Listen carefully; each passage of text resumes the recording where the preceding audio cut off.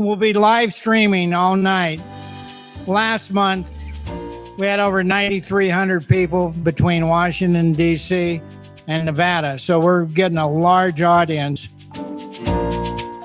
Welcome to Timelines, episode 265. This is a special edition, a live presentation of JIm Owens speaking to the RMC at the Atlantis Casino. In this version, Jim will lay out cowboy ethics, the code to live by. Without further ado, let's get right into this episode of Timelines. Robert, thank you. I'm honored and delighted to be here. My talk tonight is called Standing Tall in an Upside-Down World. For the past 10 years, I've been writing and speaking about the American cowboy. And I'm often asked, why cowboys? Why not astronauts or Major League Baseball players or maybe even Wall Street executives? What's so special about cowboys? Well, maybe it's a generational thing, but cowboys were my childhood heroes. And I think back to the countless Western movies I saw at the Saturday matinee. To me, the cowboy seemed larger than life. He was someone you could always count on, no matter what. And I can remember, like it was yesterday, those good guys in the white hats who always stood up for what was right, and how they made me want to do better and be better than I was. So cowboys were my childhood heroes, and I've come to realize many, many years later, they're still my heroes today. But the figure who inspires me now isn't the cowboy of the silver screen. It's the real-life working cowboy and cowgirl. The one who's out mending fences in blazing heat, who saddles up in a blinding snowstorm to rescue a stranded calf. An iconic figure who I believe represents the best of America. The courage, the honor, and the plain hard work that built this great country of ours. My hope is that the heroic figure of the cowboy and cowgirl will inspire you as he has inspired me to reach for the best in yourself so that you can succeed in both your career and in life. First of all, the way cowboys and cowgirls live their lives raises the question, what does success really mean? Our society has been shaped by an unspoken yet very powerful assumption that success means money and all the things that money can buy. It's so easy to get caught up in all that and spend our whole lives striving for the bigger house, the nicer car, the bigger job, at a time when mainstream American culture is so fixated on material success. Cowboys and cowgirls remind us that the best things in life really aren't things at all. They find their rewards in the simple, rugged way of life they've chosen for themselves. Being out in the open air, living close to the animals, in tune with the rhythms of nature. As many studies show, beyond a basic comfort level, more money doesn't make people happier. Happiness has much more to do with the joys of family and friends, and doing work we find to be meaningful, regardless of the status or paycheck attached. Cowboys teach us the same lesson, but they do it by touching our hearts because they live their values. That's why they're such a powerful source of inspiration. They encourage us to rethink how we measure success based on where we each find meaning in our own lives. But there's more to it than that. At a time when it can feel like the whole world is going downhill and the old rules no longer apply, cowboys and cowgirls point us back to basics, back to fundamental principles of right and wrong, back to the idea that success isn't a matter of your job title, your lifestyle, or your bank account. True success means you've earned the respect, the trust, and the admiration of those who know you best. Your friends, your family, your colleagues, your clients.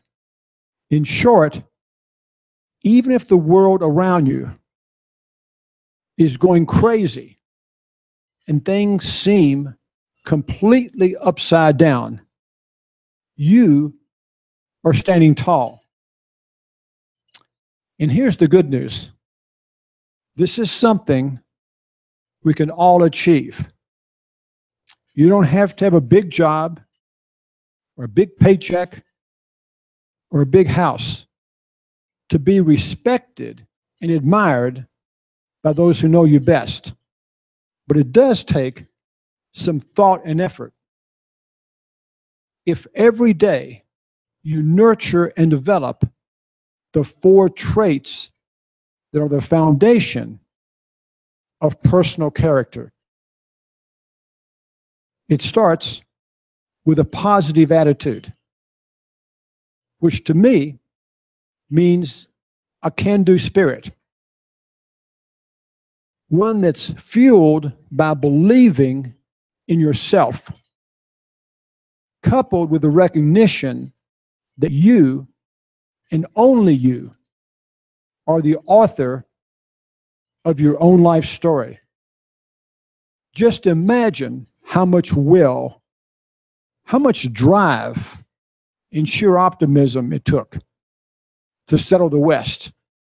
Even today, cowboys and cowgirls face so many tough jobs that if they didn't have a can-do spirit, they would never get out of bed in the morning. Think of your own experiences in school and in the workplace. If someone has an attitude of whatever, or hey, it's not my job, their abilities won't take them very far. By the same token, someone may lack skills or experience, but with the right mindset, they can be constantly learning and moving forward. Any good teacher, any business owner will tell you that attitude trumps ability every single time.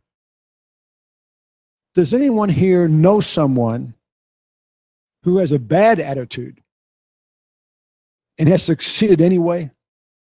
I see you looking at your neighbor over here. That's not, don't do that. I can honestly say I don't. The second character trait we all need is integrity. We live in a complicated world, and things don't always seem black and white. But on a personal level, integrity is pretty simple. It means you choose to do the right thing, even when it's hard and there's no clear payoff. To some people, integrity means nothing more than following the rules. But I disagree, because you can always bend rules or simply go around them. To me, integrity has more to do with that inner voice that tells you the difference between right and wrong. A voice that can only come from within. If we can learn anything from the cowboy, it's that everyone needs a code, a creed to live by. All of us. Doesn't matter how strong somebody is. Doesn't matter how well-intentioned somebody might be. We all need a solid belief system, a moral compass, a North Star, if you will, to guide us when the temptations are huge or the prevailing culture goes against what we know in our hearts is the right thing to do. Even today, cowboys and cowgirls still live by their code, the code of the West.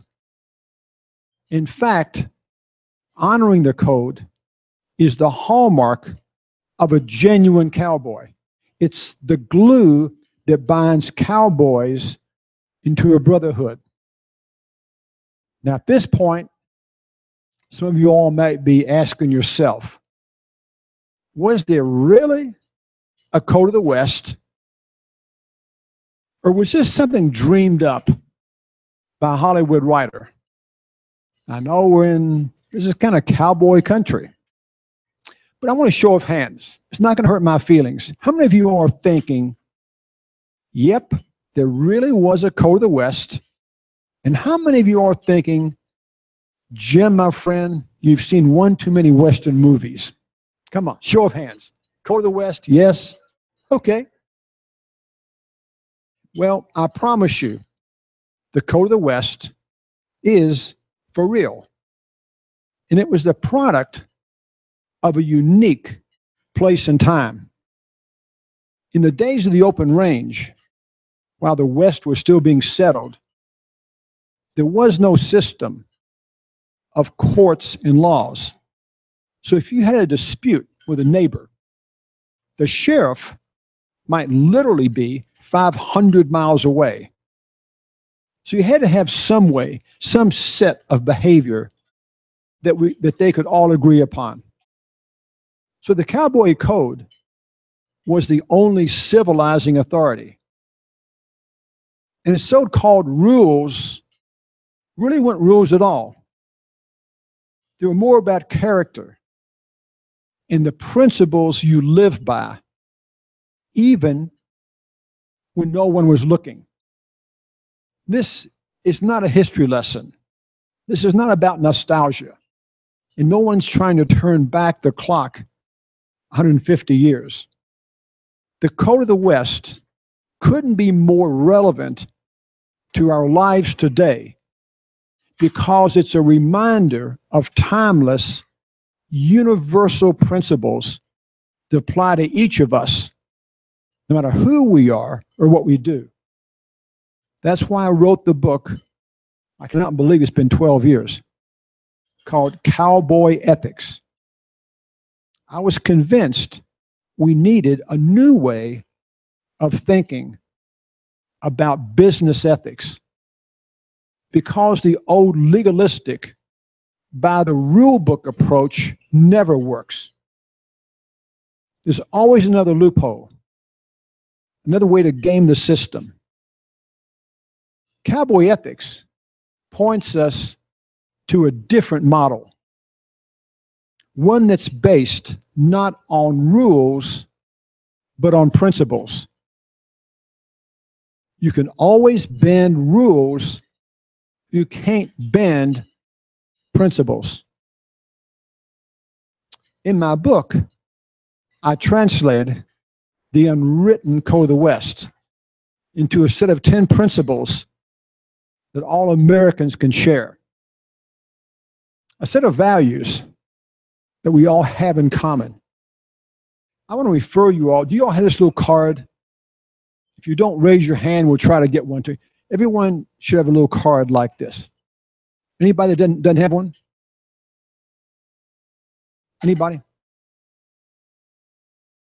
On the front is this, I still get chills when I see this picture. This is called Hero of the Storm.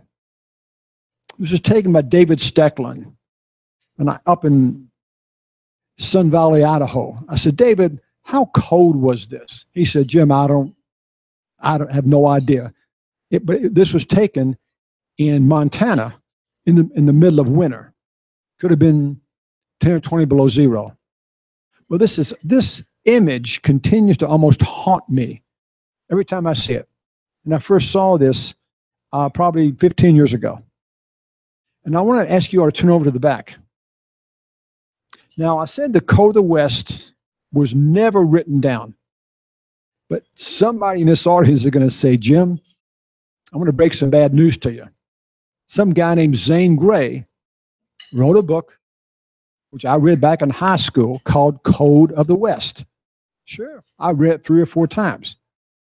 He never said what was in the code. He just said cowboys lived by a code. And I said, I'm going to figure this thing out. And it took me probably 6 to 9 months of talking to ranchers and some cowboys. And I easily read 100 Western books. I love to read. And I watched, 25 of the classic Western movies, Lonesome Dove, Red River. I've seen them all. So this is my take on the Code of the West. Before I go through this, and a few of you all might be aware of this, or maybe not. In 2009, I did a documentary. We won 2 very nice awards for this, called Code of the West, Alive and Well, in Wyoming. And we had the opening, if you will, in Laramie. I thought maybe we'd get 30 or 40 people. I didn't know. We got 300 people from all over the state that showed up. And I was stunned. And after this 35-minute documentary, they asked Jim Havey from Denver, old buddy of mine who did the actual filming. I was a producer, up on stage. And the idea being that they would lob a few questions to us. And when it came my turn, somebody in the front row said, Jim, what do you hope happens as a result of this wonderful documentary? And I had to say something. I couldn't get tongue-tied. And I just spontaneously made this up. I hadn't thought about it. I said, well, it'd be great if the state of Wyoming were to adopt these 10 principles as the official code of the state. That's all I said. This guy jumps up from his chair. He said, I can get this done. I said, sir, I'm sorry, I don't know who you are. He said, my name is Jim Anderson. He said, I am president of the Senate. He's a Republican. And he sat down. Another guy jumps up and he said, Mr. Owen, I'll be the seconder. I said, sir, I'm sorry, I don't know who you are. He said, well, I'm Jim's counterpart in the House. I'll be the seconder. He sat down, and in the back of the room, here's 300 people, this good-looking cowgirl. I said, oh, my God. She said, Jim, you know me as a cowgirl. And I am. And she and her family were in this film. Her mom is like 80 years old and still pushes cows at the age of 80. And their family was in this little documentary. And she said, you know me as a cowgirl, and I am. I'm also a lawyer. I had no idea. And a member of the legislation. And she said, I'll be the third. And would you believe 40 days after that premiere in Laramie, I never met this guy in my life, Governor Frudenthaler or somebody, some name like that, signed a bill into law. His office called me up and said, Mr. Owen, would you care to come up to Cheyenne? I said, for what? He said, well, Governor Frudenthaler is going to sign some bill. I said, who? I never heard it. I didn't know him. He said, well, it's on that 2 weeks. I go up there. So 40 days after this premiere, the governor signs a bill into law making this, again, this is, I don't think anybody's going to go to jail, but this is the whole idea is to inspire people to live up to these expectations. That's the whole idea. And what's fascinating to me is, how come Wyoming is the only state that has a code? Why doesn't Nevada? Why doesn't, I live in Austin, Texas. How about Florida, California? The answer is nobody could agree in these states on anything. There's too much partisanship. In Wyoming, as long as it's for the good of the state. Okay, enough about that. I want to quickly walk you through this. Live each day with courage. Now, each of these things has a nuance. This does not say be brave. It doesn't say be courageous. It says live each day with courage. As Robert knows, I lived in Santa Barbara when we were raising our kids. Had a very, very dear friend. And he had fought cancer for 7 years. And every time I saw Dick almost every day. He never once said, oh, please feel sorry for me. I couldn't believe his attitude. Every single time I saw him, Jim, how you doing? How you feeling? And I thought, that is courage. And of course, eventually, after 7 years, they put him to rest. But I thought, there's somebody that I can look up to and admire. Take pride in your work. One of the hallmarks of the cowboy and cowgirl is that they take terrific pride in humble jobs. And I think what the young people today, and I'm not some old geezer yakking about the young people, but I think what they need to learn is, if you don't take pride in the ordinary jobs, you'll never get a shot at being promoted to a bigger job. It doesn't work that way. So if you're waiting tables, if you're sweeping floors, you have to say to yourself, I'm going to be the best dishwasher in Reno, Nevada.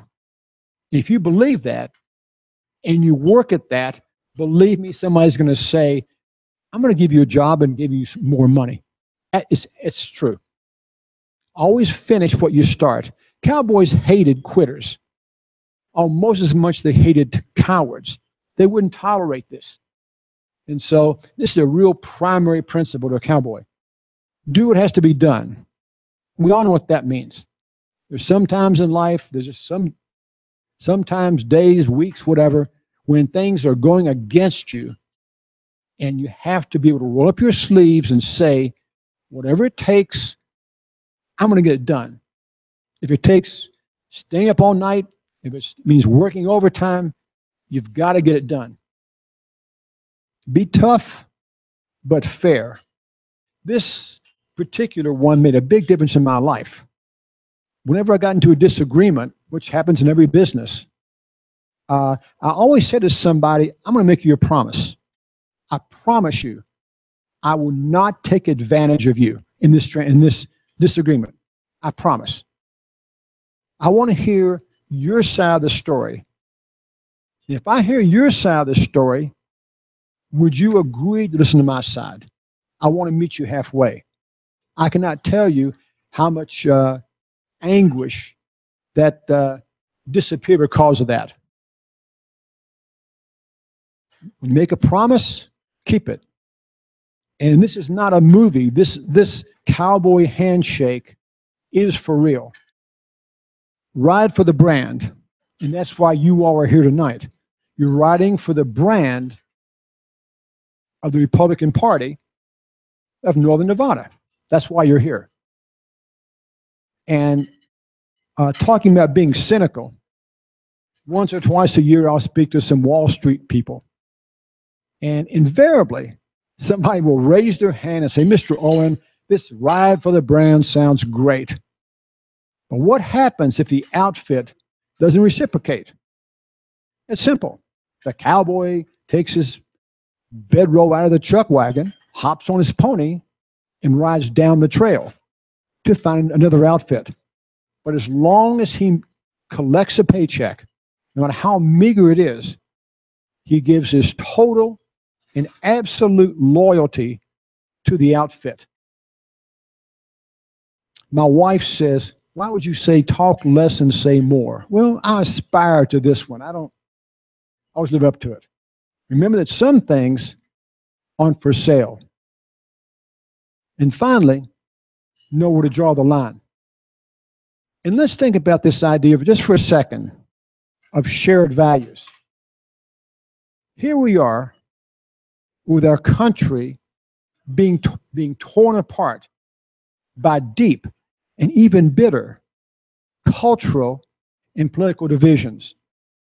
Gay marriage, abortion, immigration, gun control. These are issues that often divide families, let alone communities. But is there anyone in this room who believes that we shouldn't live each day with courage? If so, I would like to have you raise your hand. I want to hear somebody say, Jim, it's okay to be a coward. We can't always be brave. That's not realistic. Does anybody believe that's true? That you shouldn't strive to live every single day with courage? Well, how about whether a promise made shouldn't be a promise kept? Does anybody in this room think, I know I made a promise. I know I gave you a handshake. I know a deal should be a deal, but Jim, things change. Conditions change. You've got to be flexible. If not, you're going to get run over. Does anybody think that's true? How about the idea that there's some things in this world that should never be for sale? How about reputation? Would you sell your name, your family, your reputation in the community? Would you? Well, I can tell you I spent my entire career, 35 years on Wall Street. And the collapse in the financial markets that we all know about had zero to do with monetary policy or the economy, nothing. It all had to do with the fact that to an alarming and shocking degree, reputations were for sale, not for 10,000, not for 100,000. It was like, how much money do you have? Do you have 10 million? But look back at what Bear Stearns did. Look back at what Goldman Sachs did, a great firm. Look what Lehman Brothers did. And you say, well, I thought they were supposed to put the client's interest first. Sure, until it hurt their pocketbook. The point is, there are some values we can all agree upon. despite our differences. And what's more, I'm convinced that these shared values can help to unite us and maybe even heal us at a time when our country feels so divided.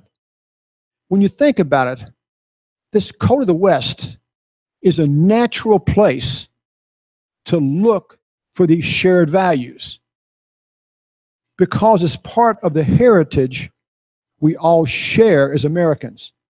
I believe it's essential that we hold on to these values because heaven knows we need them today. Now, and I want to make this real clear. I'm not here to tell anyone what to believe. Cowboy Ethics is really a book about self-discovery. It provides a starting point, a jumping off place, and I hope the inspiration to help people look deep within themselves and decide what values and principles they want to live by. And let me say that having a clear sense of what you stand for and won't stand for can make a profound difference in how you choose to live your life. At first, you might think this book called Cowboy Ethics is a book about cowboys. Not really. It's a book about being a better person inside yourself. To be a better person inside yourself, you have to know who you are and what values define you.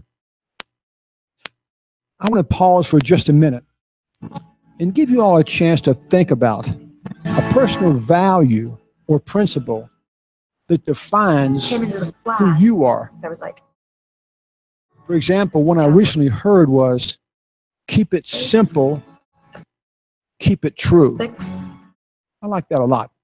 Another one is, don't wish it were easier, wish you were better.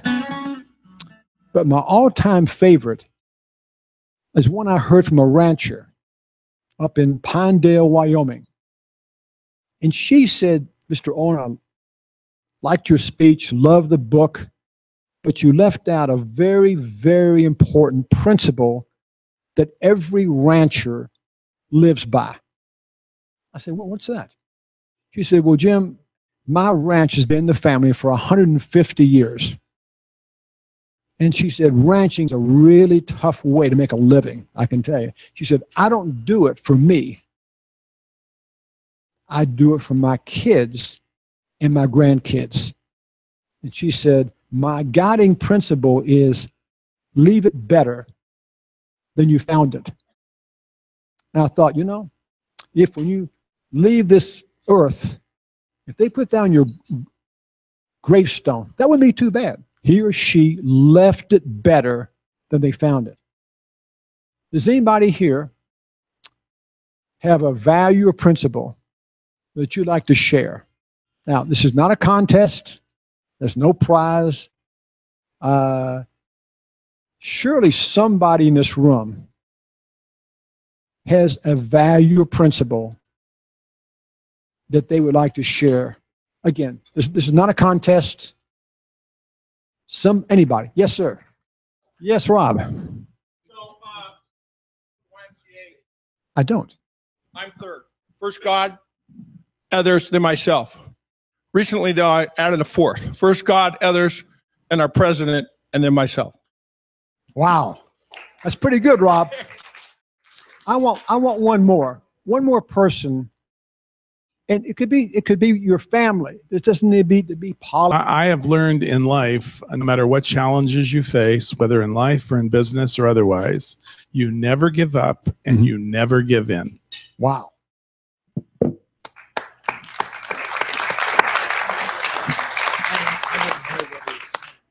Well, this brings, yes, ma'am. Did you have one back there? Anybody else? Anybody? Well, this brings me to the third trait we all need. Yes, Very ma'am. quickly, when I was raised in the country on a cotton farm, my papa always told me, if you can be bought, you can be sold. Oh. So make it good. Oh, I like that. Wow. I never heard that. That is really, that's strong. Anybody else? Well, this brings me to the third trait we all need if we want to stand tall, and that is grit. It's about having the guts and the heart to work hard at something and persevere. No matter how many times you fall down or how steep the climb. And this blend of qualities, which I've called grit. Cowboys don't use that term. I know there's a book and a movie called True Grit. That was not written by a cowboy, believe me. It was a great book, though. Cowboys use the word try, T-R-Y. Has anybody heard that term? Okay. To most of us, try is a verb. It means to make an attempt. The cowboys and cowgirls take that verb and turn it into a noun. And it's a noun invested with profound meaning. When cowboys say of someone, he's got try, they mean that cowboy gives 100% effort to whatever he's doing. And when they say, and this is reserved for very few people, that cowboy's got the try, T-H-E-T-R-Y. That's the highest praise a cowboy can give another cowboy. It means someone who always gives 110%. And like you said, never, ever quits. You all know who Ty Murray is? King of the Cowboys, the bull rider. Well, I live in Austin, Texas, and Ty lives in Stephenville, Texas. And Ty, I knew, was a big fan of cowboy ethics. He told a friend of mine. And I called Ty, I said, Ty, I want to come and talk to you. He said, sure, come on up to the ranch. When I got there, it was like a monsoon, and I had a sport coat on. He was there dressed in whatever, and he said, come on, we got a job to do. I said, what job? And he said, well, the fence and the stream got knocked over by the rushing water. He said, we got to get this barbed wire, called it fence, put back up. And he gave me a pair of leather gloves. He said, Jim, stand right there, grab that sucker and push. I said, my God, I could cut myself. To myself, I said that. And here Ty gets down, pushes it up. He said, let's go back to the house. Took off his slicker. My jacket was ruined, of course. We sat in his living room for about an hour and a half. And there must have been, without exaggeration, he must have had 500 gold buckles under various glasses. Never once did he look at them. Not once. Never said, Jim, let me tell you about the Reno rodeo. No, he just didn't even pay attention to him. And I said, Ty, there are lots of good athletes in your sport. What made you special? And he's real shy. Not on TV, but in real life, he's very shy. It's a very funny accent.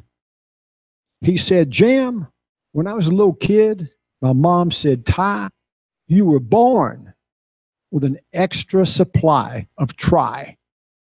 And I got the biggest grin. I said, a big grin. I said, what the heck does that mean? He wouldn't talk about it.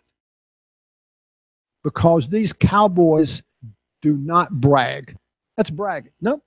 And he started talking about something else. I don't know what it was. After about 20 minutes of time, I want to know about try. What is that? I never heard that expression. He said, Jim, this is how he talks. He said, Jim, when I climbed down the bull, he said, I couldn't guarantee you I was going to win a gold buckle. He said, I couldn't guarantee you I was going to last 8 seconds. He got right in my face and poked me. I almost cried. It hurt so much. He said, but I God darn guarantee you, I'm going to try my guts out. You know what I mean? Try my guts out. He talks this way. I said, I love this guy. So on the way back, it was still pouring rain. I had an idea for a book. And I said, I threw it out the window, so to speak. And I said, I'm going to write a book called The Try, dedicated to Ty Murray. And we use this with a lot of students, middle school, high school students. And the whole idea being about the effort. If you want to get somebody in life, you got to put out the effort, because nobody's going to give you the success that, I think you probably deserve. Anyhow, try is one of those things that's hard to pin down, but you know it when you see it. It's what we love about star athletes. It's what makes the Navy SEALs so inspiring. It's that inner fire that says good isn't good enough. And I refuse to settle for being average. I'm going to be the very best I can be at whatever I put my sights upon, no matter what it takes. And isn't that what true success is all about? Being the very best you can be in whatever it is you choose to do with your life. And that phrase, what you really want to do in life, takes me to the fourth and final trait we all need to stand tall. And that is having a purpose. When I say purpose, I mean something different than a goal. We all have goals. Yours might be to finish your education, start your own business, become financially independent. Having a purpose is a bigger idea. It's how you choose to make your mark on the world. It's what gives your life meaning. It may also be how you want to be remembered. Research shows that people who have a strong sense of purpose not only live longer than those who don't, they also live with more joy and have a greater sense of satisfaction as they look back over the years. Some people are lucky. They develop a sense of purpose while they're still young, but it can take many, many years. That was certainly true for me.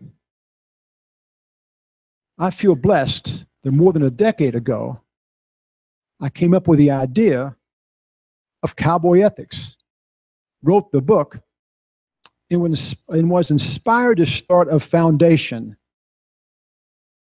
to spread the message that we can all be heroes in our own lives.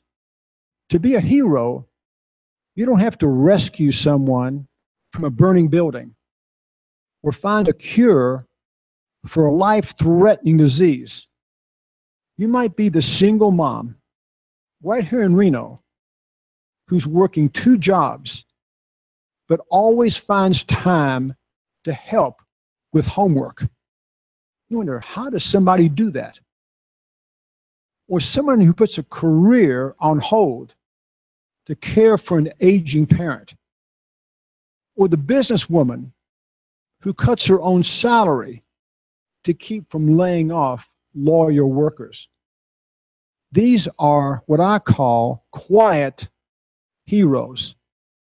If there's one thing this world needs more of, it's quiet heroes.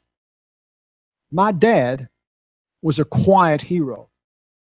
He wasn't rich or famous. He was a dentist in Lexington, Kentucky. That's where I grew up. A modest man, but a man with unshakable principles. The kind of man you'd like to have as a neighbor or friend. The kind of man I still aspire to be. The thing people still remember about my dad is whenever he walked into the room, people stood a little bit straighter. He had the kind of presence that made us all want to reach higher and call upon what was best in ourselves. I don't recall my dad ever once talking about ethics or values to my brother or myself.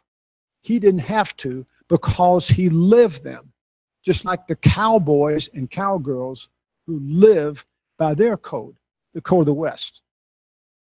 Because of him, I realized how important it is to have role models and how fortunate I was to have a dad who was such a shining example of what it means to live a good life.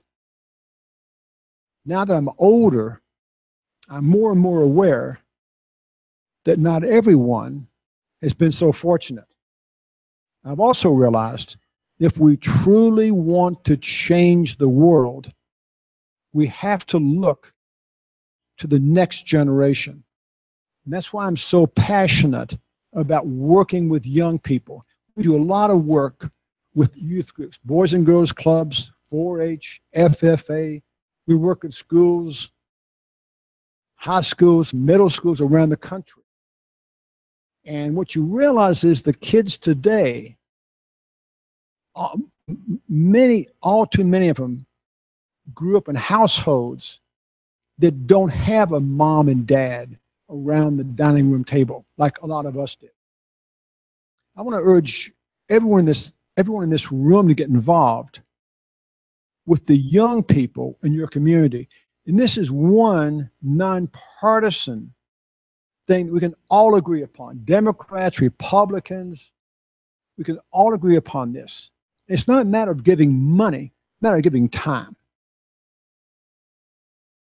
And maybe you too can be that role model, that hero for some youngster who is struggling to find a path through life. Having just one person who sees that struggle and cares enough to get involved can make a huge difference to a child or teen who hasn't been as lucky as the kids in your family. As my dad showed me, the way to live a happier, more satisfied life is to reach for the very best in yourself and use the power you have to lift up others. If you can do that, then you too can stand tall and walk down the street with pride. Thank you all so much. I was really honored to be here. Thank you. If Jim would be so kind, we'll take some questions. But if you want to come up here, not commentary, questions, come up here so we can video it and live stream it. Jim, you can take a few questions or. Sure. All right. If you want questions, come up and ask.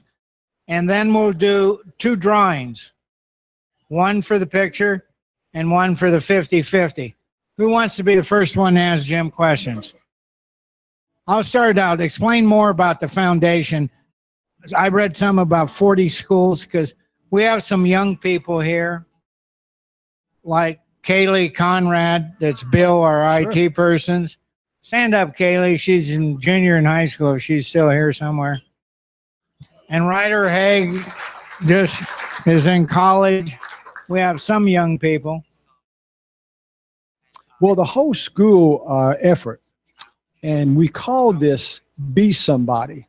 It's Be Somebody explanation. And the reason for that name is I'm convinced that within each child, doesn't matter how troubled that child might be, down deep, there is a sense, I want to be somebody. And I think it's the obligation of schools and the society and folks like us who've been fortunate in life to do whatever we can do. It's not about money, of helping that child be the best he or she can be.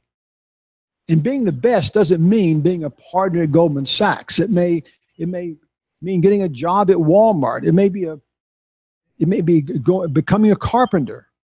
But whatever you aspire to be, whatever your level of skills and talents, I think our society owes it to people who are less fortunate to do what we can do to help them.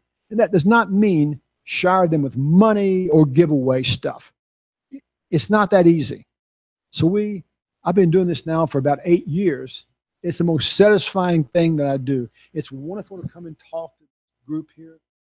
But this is nothing like talking to a classroom of at-risk kids, the hardest kids to reach.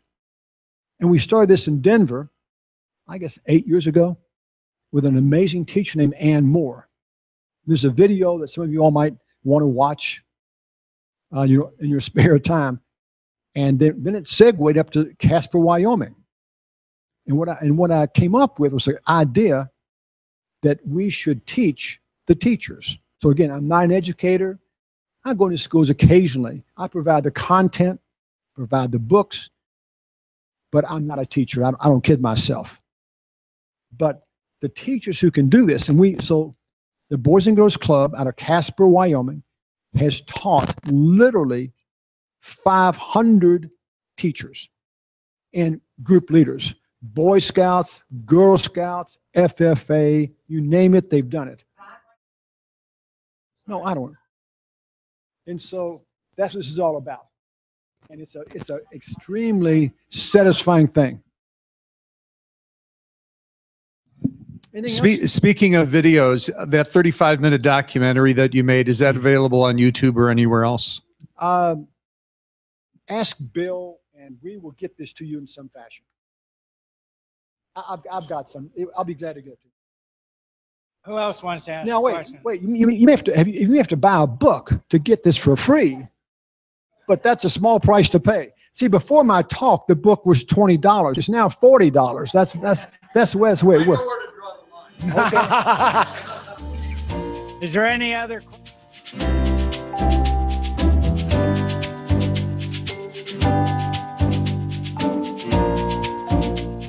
I want to thank the RMC for hosting JIm Owens and allowing us to record this episode for Timelines. It was a very good episode, Cowboy Ethics. Really enjoyed it. Also want to thank our sponsors, my primary sponsor being Karen Conrad, a real estate broker in Reno, Tahoe. And also Podcasters Home. Don't forget to pick up your free podcasting course at podcastershome.com. Well, till next week, take care, and we'll have another Timelines up for you. Oh, next week Timelines? I know what it's going to be. It's going to be WordCamp, Orange County. Whoa, it's good. We'll have a review of it. Take care. Till then, enjoy.